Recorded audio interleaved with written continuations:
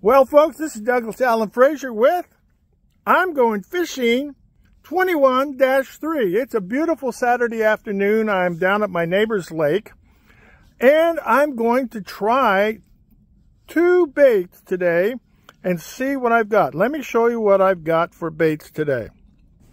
Here they are. One is a Bobby Garland, the original baby shad. Got that. There's my attachment for it, the little jig I've got with an underspin. And then another worm that I'm going to try is a gummy worm. Notice the colors are both the same on both of these.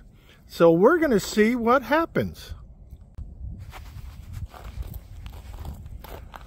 First up is the Bobby Garland, the baby shad. We will go from here.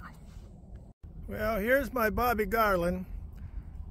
I'm going to switch now. I've probably made between 60 and 75 casts, and I got one small hit. Well, I've got the gummy worm on now. I don't know, he looks pretty good. Now, it's heavier than the Bobby Garland, so we're just going to see how this goes. This body on this gummy worm is very, very strong, so it's going to be exciting to see what we get.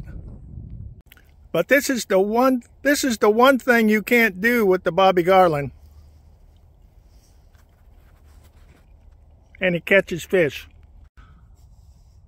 Just a quick updates on the gummy worm Bobby Garland contest. The gummy worm actually had a fish. I did have a fish with the gummy worm and it got off. So gummy worms will do it, and I'll be back again with the gummy worm.